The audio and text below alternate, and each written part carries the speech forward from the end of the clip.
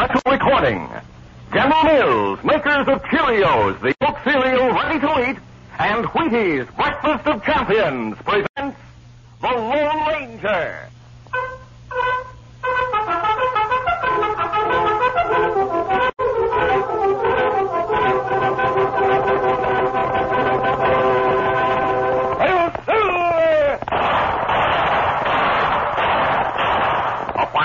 With the speed of light, a cloud of dust, and the haughty Hi-Yo Silver, the Lone Ranger.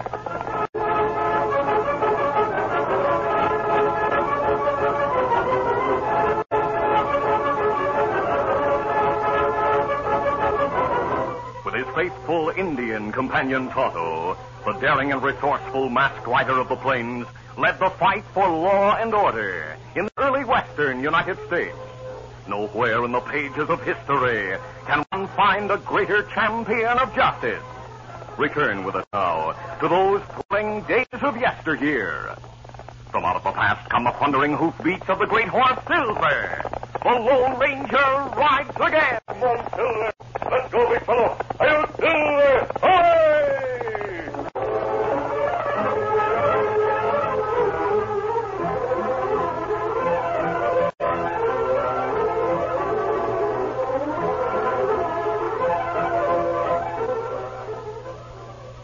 When Bill's at bat, the kids all shout, "You can't strike that slugger out."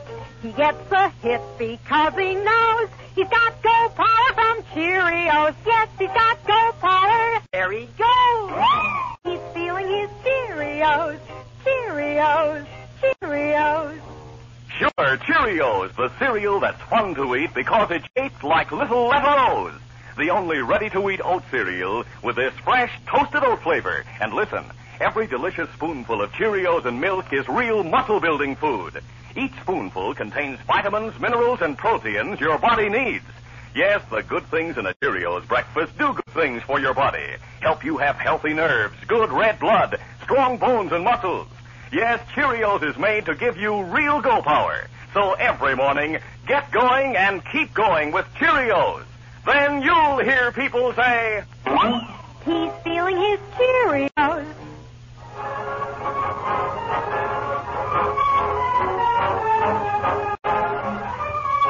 Jack Wells, the proprietor of the Gold City Gazette, held a bundle of newspapers under one arm as he walked through the open door of Barnaby Boggs' Emporium. Inside the store, he paused and watched the plump proprietor tacking a chart to the rear wall. It was the familiar chart for testing eyesight, with lines of letters diminishing in size from top to bottom. As Boggs drove home the last tack and stepped back, Wells exclaimed, "What next?" Huh? Oh, Jack! Top of the morning to you. Don't tell me you're setting yourself up as an eye doctor. Oh, not exactly. I seek only to serve the people of Gold City. Where'd you get that chart? Came with the eyeglasses. Eyeglasses? Right here, Jack. This whole case of them just arrived in St. Louis. Maybe you're on the level. Well, here are your copies this week's Gazette. Thank you. Your ad's on the back page. Yep, it's the back page. My ad's always on the front page. Not this week. It's crowded out by important news. Indeed. Let me see. What's more important than the money-saving values offered by the Emporium? A gold claim that might be worth $1 million. Oh. Sam Bates died last week. His will was in the safe of Lawyer Sherwood. Sam left everything he owned to a man who once grub-staked him. An Englishman named Ed Winton. The luck of the British. Boggs' eyeglass advertisement appeared the following week on the front page of the Gazette, beside another article about the missing English heir. The newspaper was distributed to other towns, including Red Rock, where Tonto saw and bought a copy while shopping in the general store. The Indian rode from Red Rock to a nearby woods, where the Lone Ranger waited in camp. Oh, Scout. Oh, fella. Easy, Scout. Easy, fella. Me bring food and saddlebag, Kimasabi. News and paper. Good. Me unpack saddlebag while you look at paper here. Thanks, Tonto. It tell about Bondy Bar. Oh, yes. Here's his ad. And still runs store in Gold City. He seems to be keeping the promise he made us to stay out of trouble. Me not sure. Oh, why? Read what him say, Ned? You'll shoot straight, read better, and look better when you correct that faulty vision with eyeglasses from the Barnaby Boggs Emporium. Get rid of the bloodshot in your eyes, regain the healthy sparkle of youth. See where you go and what you eat. Enjoy life once again.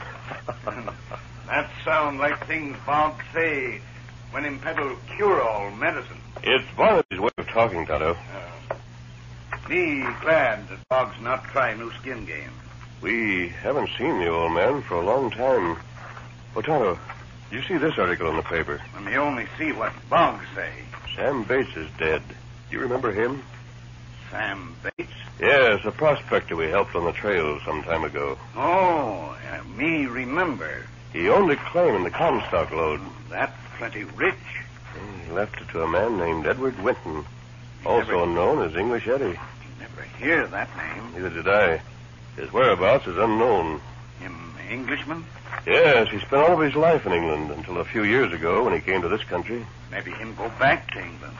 It would be a shame if he lost the fortune that's waiting for him in Gold City. We'll be on the watch for him, Tonto. Him young fella? Between 30 and 35. What he look like? Says thin, 6 feet tall, brown hair and brown eyes. Has to wear eyeglasses. He's an expert pistol shot with either hand. And last seen, he wore hunting clothes made in England. There are further details about the clothing. At that moment, English Eddie was within 10 miles of the Lone Ranger's camp. He stood in front of a mountain cabin practicing with his pistol. The cabin was one of many that the Englishman and his two partners had occupied during the past 2 years in their search for gold. Eddie was sighting for another shot at the target when he saw one of his partners returning from town. He lowered his gun. Oh, boy. Easy. Hi, Eddie. Hello, Ringo. Have you been all the way to Red Rock? Yeah, I made good time. Is Deadpan inside the shack? Yes. Shall I help you carry in the supplies? No, thanks, I got them. They're all in the saddlebags. Go on with your 6-gun practice. Very well, I shall. Ringo. Didn't expect you for another hour or so. I didn't waste any time in town. You get the grub? Yeah, they're in the saddlebags. That constant gunplay is getting on my nerves. Don't complain about English Eddie. Oh, let's split up with him, Ringo. He's nearly broke, and he refused to ride his folks in England for more money. You'll change your tune when you see what I brought from Red Rock. What is it? A copy of the Gold City Gazette. Here, read this. That's shooting. English Eddie is an heir. Great Scott. A claim in the Comstock lode. Well, Ringo, that must be worth a fortune. Yeah. Well, we're his partners, Ringo. We split 3 ways on any gold we find. That was our prospecting agreement. The agreement doesn't cover inherited money. Maybe we can make a deal with him before he learns what a Comstock claim is worth. It's worth a try. No, wait. I got a better idea. Can you see him through the window? Yeah. He's reloading his gun. Let me know if he's coming in. Right. What's your idea? Let's leave Eddie out of the deal. You go to Lawyer Sherwood. Call yourself Ed Winton and collect the inheritance. Deadpan, I couldn't get away with it. Why not? You're lean, 6 feet tall. You fit the description even to the brown hair and the eyes. And it says right here in the paper that no one in Gold City ever saw Ed Winton, except Bates, and he's dead. But I don't wear eyeglasses. Wear Ed's glasses and his clothes. And take his credentials to show Lawyer Sherwood. What about Ed Winton? We'll have to get rid of him. One bullet in the right place. I savvy. I tell you, Ringo, we can put it over him. Yeah, maybe so. Yeah, but what if I have to sign some papers? I can't copy his name the way it's written on his credentials. We'll make him sign his own name. But if he's dead, how's he We'll going to... keep him alive until we're sure of the inheritance. We'll hold him prisoner somewhere near Gold City. Hey, wait. He's coming toward the door. All right, I'll get the paper out of his sight. Now, let me handle things. Go ahead. It's your idea. Well, Eddie, did you finish your target practice? I used all the cartridges I had with me. Deadpan. When started the preparation of our meal. No. Ringo and I have been talking things over. We decided there's no use prospecting around here any longer. Yeah, we've been searching for a long time without finding a place worth staking. We've been searching in the wrong place. Obviously. We'll move to the Gold City area. Have you any reason to think we'll be more successful there? I've got a hunch we'll strike it rich. Well, if you and Ringo wish to move, I'm outvoted. We'll pack our gear and move this afternoon.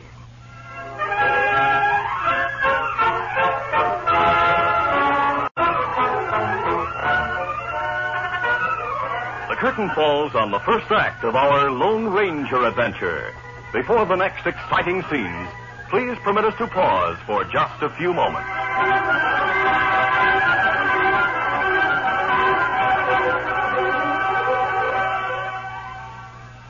When boys line up to run a race, Galloping Gordon sets the pace.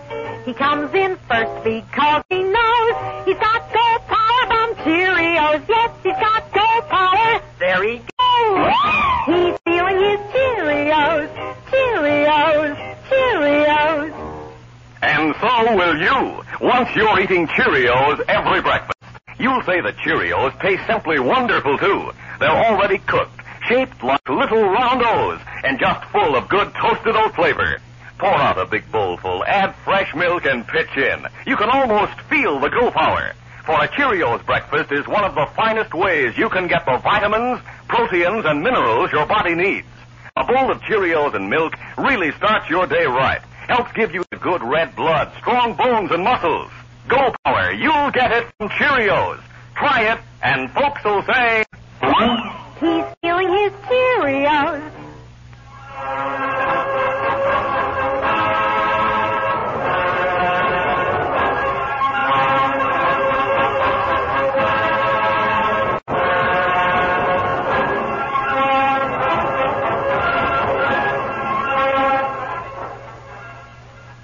Now to continue. Deadpan, Ringo, and Ed Winton traveled for 2 days. And at sundown on Friday, it rained in front of a cave near Gold City. Ed Winton didn't see Deadpan wink significantly at Ringo. The Englishman dismounted, without the slightest suspicion that his partners planned to murder him. I say, this cave should make a first-rate shelter. Yeah, I remembered it from the last time I was around here. Ringo, you ready for the showdown? Yeah. Showdown? Yeah, Eddie. Would you mind letting me take your 6-gun? Ringo and I want to settle a little bet. Oh, wager, huh? Well, now that's sporting. Here you are, Deadpan. What's the wager? Thanks. Get the rope on him, Ringo. All right, rope. Still, Eddie, you're covered. I say... Sorry, but we got to tie. No, let me go. Hold still. I'll put a bullet. Now, don't shoot him. They need his signature. Crack him on the head. That'll stop him. Oh. Yeah. He's stronger than I thought. I'll tie him up. We'll drag him into the cave before he regains consciousness. You better take off that English coat for your time. You need that when you're calling the lawyer. Yeah. Hey, Deadpan, look. What? He dropped his glasses and stepped on them. They're smashed. Well, you'll never need them again. But I'll have to wear glasses when I call on Lawyer Sherwood. Get a pair in the morning when you go into town. Huh? Boggs Emporium sells them. Says so in the paper. Oh, yeah, that's right. All right, come on, give me a hand. We'll get this coat off. The following afternoon, the Lone Ranger and Tonto rode into Gold City by a back road and reached the familiar stable behind Boggs Emporium without being seen. Tonto went to the store, while the masked man fed and watered Scout and Silver. Presently, Boggs entered the stable with Tonto at his heels. Sakes alive, I'm glad to see you. Glad to see you, Barnaby. How's the store doing? Growing all the time. Flourishing like the Green Bay tree. I've just added an optical department. Tom and I saw your ad. Are many people buying glasses? Oh, not yet, but just wait till word spreads that the English Air is my customer. English Air? Ed Winton, sometimes called English Eddie. I addressed him as Sir Edward. Pleased him no end. We read about him. He saw the Gazette and came to town to claim his inheritance. His glasses were busted, so I sold him a new pair. He just left the store about an hour ago. Sure was a hard man to fit. He was? Yep. I'd read about him needing strong glasses, so I tried on the strongest one in stock. Then I told him to look at the eye chart and call off the letters. Well, sir, he looked at the top letter, the letter E, 3 inches high, and he called it Z. Z? Yes. I knew those glasses were no good for him, so I tried weaker ones, then even weaker, until I got down to the weakest ones in stock. Those are the ones he took. You ask me, I'd say he doesn't need glasses any more than you do.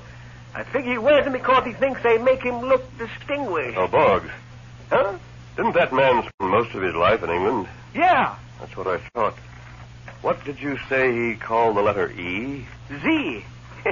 Why? Are you sure he said Z? Yes. Not Z? Zed. I never heard that. He said Z. Then he's not an Englishman. Huh? It's a fact that in England, the last letter of the alphabet is pronounced Z. No matter how long an Englishman is in this country, he'll never say Z. But Lawyer Sherwood investigated. Where's the lawyer's office? Over my store, on the second floor. All right, let's talk to him. Oh, Tonto, you stay with the horses. Meanwhile, beyond the edge of town, Ringo rode into the cave where Deadpan guarded the captive Englishman, who was bound and gagged. Oh, boy. Easy. Now, what about the inheritance? It'll be ours when I sign this paper. Good. I couldn't sign it in his office. He'd see the difference in my writing and Ed's signature on the credentials. So I told Sherwood I'd have to take the paper with me and look it over. I'm due back in his office at 5 o'clock. Well, I'll ungag Eddie. Hold still, Eddie. I'll have to untie his hands so he can write his name. Yeah. Hey, what if the lawyer wants witnesses to the signature? I thought of that. When I go back, my right hand will be an advantage. I'll say I heard it and can't write. I'll have to write with my left hand. There you are, Eddie. You heard what Ringo said. You rotten thief. Well, untie your hands so you can sign the paper. I'll never sign it. No? Well, you wait and see the tricks I know to make a man change his mind. Deadpan's methods would have broken the resistance of the strongest man. And finally, Eddie signed his name and gasped.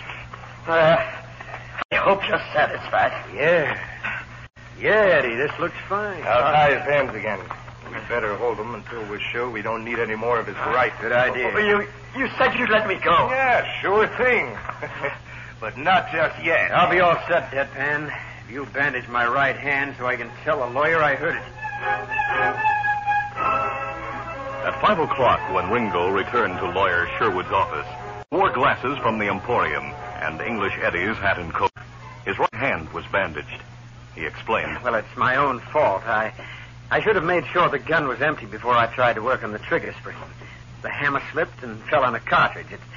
It's lucky I signed this paper before it happened. I wanted you to sign it in front of witnesses. Oh, I didn't know that. In fact, I've had the witnesses waiting in the next room. Please come in, gentlemen. Howdy, Sir Edward. Hello, Mr. Boggs. What?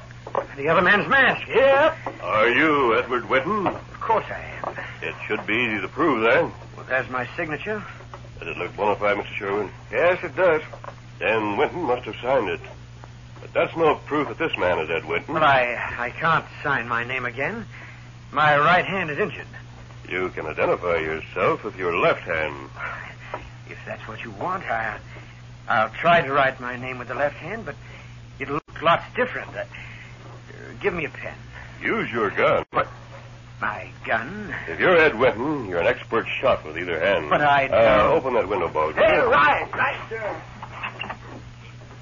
Winton, there's a weather vane on the roof across the street. It's shaped like a rooster. It will spin if you hit the rooster's head. Oh, that's an impossible target. Well, is it? I'll find out. You hit it. I'll try it with my other hand. You hit it again. Your turn, Mr. Winton. All right. Ringo knew that he was trapped. He looked through the window and drew his gun slowly while his mind was racing. Go ahead, Winton. He knew this was a showdown. Thoughts of the inheritance were gone from his mind. He was thinking only of escaping from a situation that might send him to prison. Why don't you fire, Mr. Winton? Ringo finally decided that his one hope lay in shooting his way out of the office. Suddenly, he turned toward the masked man. I'll fire. No, Dave. I was waiting for that move. You smashed my gun. Yes. Your move to shoot me was a dead giveaway. Now, mister. Let me go. We're going to talk. Where's the real Ed Winton? I don't know. He was alive and nearby when he signed that paper. Where is he? Did I give you a lesson in speaking? People in the street who heard the gunfire sent for the sheriff, who ran all the way from his office to the Box Emporium. He rushed upstairs to the second floor, where he found Tonto standing outside the closed door of the lawyer's office. What's going on? I heard there was gunplay in Sherwood's office. Me hear guns little while ago, and then hear plenty bumping sound. Stand aside. I'll see what's going on. Friends say wait here. Well, I want to see... Hello, Sheriff. Sherwood, what? Who's the masked man? I'll vouch for him. What happened to that man? He had to be persuaded to tell where the English heir is being held prisoner. I've told all I know. Keep that masked man away from me. What's that about the English heir? Sheriff, this man posed as Ed Winton in an attempt to steal the Sam Bates estate. Why, you ornery His child. partner is holding the real Ed Winton in Pirate's Cave. Come on, Tonto. We'll go and get him. Wait till I jail this critter and I'll go with you. The Lone Ranger led the way, with Tonto and the sheriff following closely. Barnaby Boggs followed at a distance. The masked man rode directly toward the cave. Come on, Silver. Deadpan was inside the cave, guarding the Englishman, when he saw the oncoming men. Realizing that he was about to be trapped, he rejected his first impulse to shoot the prisoner and leaped to the bare back of his horse in the slim hope of escaping. As he rode out of the cave, Deadpan fired wildly at the masked man. The Lone Ranger's gun barked quick reply. A silver bullet struck Deadpan's right arm. He dropped his gun and fell from his horse. Oh, easy, steady, big fella. Stay where you are. I'll shoot again. No, shoot again. You got me. I'll take that gun so you'll not be tempted to use it again. Don't shoot me. These seals, Winton and Cave, kill somebody. By the time Barnaby Boggs arrived, Linton stood outside the cave, pale and unharmed, but squinting with the effort to see without his glasses. The sheriff was finishing a bandage on Deadpan's arm, and the Lone Ranger and Tonto were ready to mount their horses. It's all over, Barnaby. My horse couldn't keep up with yours. So this is Ed Winton. Well, I'm mighty proud to know you, Sir Edward. Boggs is the name. Barnaby Boggs. How do you do? I'm sorry, I can't see you very well. Broke my glasses, you know. Oh, then I'm your man. Fix you up in no time at the Boggs Emporium. Have a line of the finest glasses you ever saw. Yes, sirree. I'll make a special price in return for a testimonial letter. Barnaby, though you're slow on horseback, you're lightning fast when you see a business deal. Easy, steady, big fella. Hey, you and Tonto aren't leaving so soon. Yes, we have other work to do. We'll see you again, though. Adios. Bye. Narration, I never get to talk to the masked man as long as I'd like to. But anyhow, Winton, I want to be the first to congratulate you on your inheritance. Oh, but I'm sorry. You're not the first. The masked man already has. Oh, dad rat it. I never can get ahead of the Lone Ranger.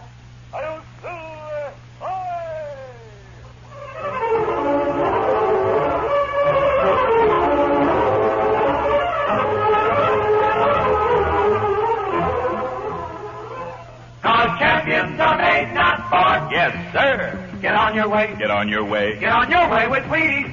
Yes, champions are made, not born. That's the American way. Here's how one famous basketball champion got started. Jim Pollard of the Minneapolis Lakers. They called him Little Jumpin' Jim. Nothing short of the top for him. He practiced rebounds, layups, too, and followed what the champs all knew. Wheaties for breakfast, so good for you.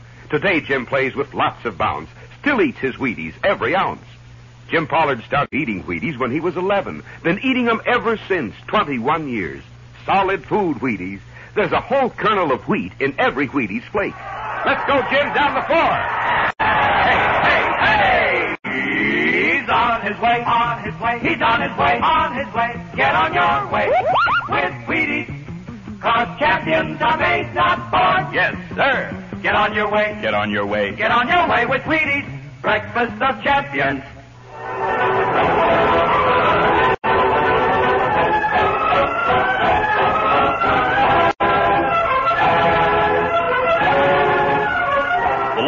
A copyrighted feature of the Lone Ranger Incorporated, is created by George W. Trendle, produced by Trendle Campbell Muir Incorporated, directed by Charles D. Livingston, and edited by Fran Stryker. The part of the Lone Ranger is played by Brace Beamer. Your announcer, Fred Foy.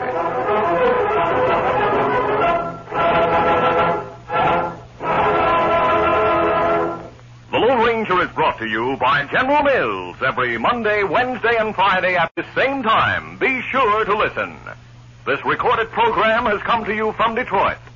This is ABC Radio Network.